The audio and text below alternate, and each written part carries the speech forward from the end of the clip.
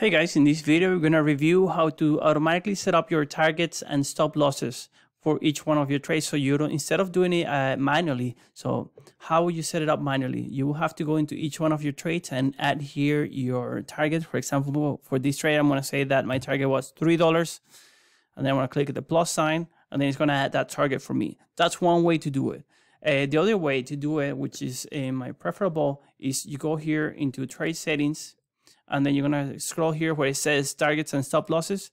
And then you're going to choose between, it's going to be by default, it's going to say, no, I do not want automatic targets and stop losses. But you're going to say yes if you want to try them out.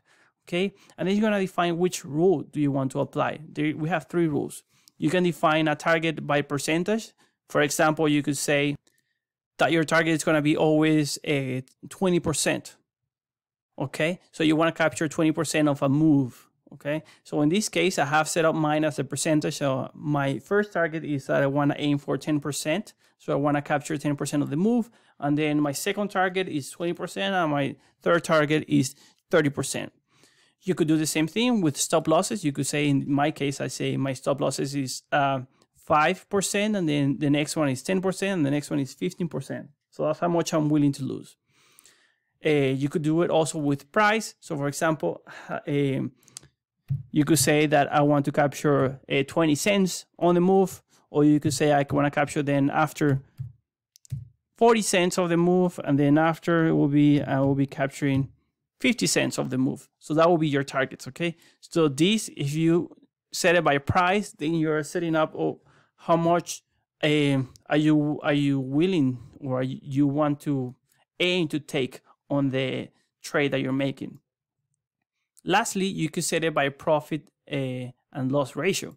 So here you can say your profit loss ratio could be, let's say, in my case is 2-to-1. Okay, so I'm gonna say that I'm gonna risk $200 on each trade. That's my that's what I'm willing to risk.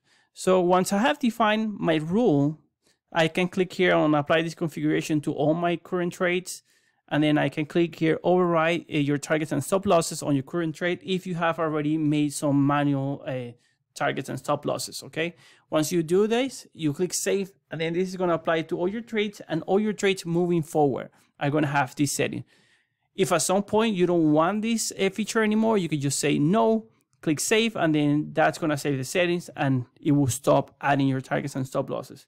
But personally, this is a feature that I use all the time, because I do have a preset strategy where I tell the system, hey, I want to always go for at least 10% of the movement. Okay, so here I will have it as 10, and then my next one, if I see the stock that is moving quickly, I will ignore my 10% and then go after my 20.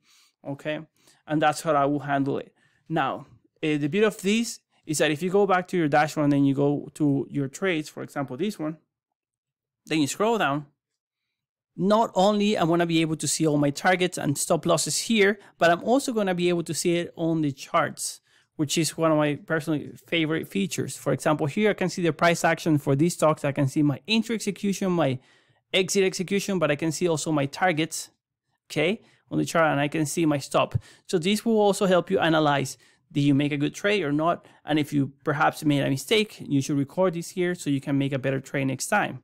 Okay, so this is how you will go about it and set your automatic targets and stop losses. Thank you.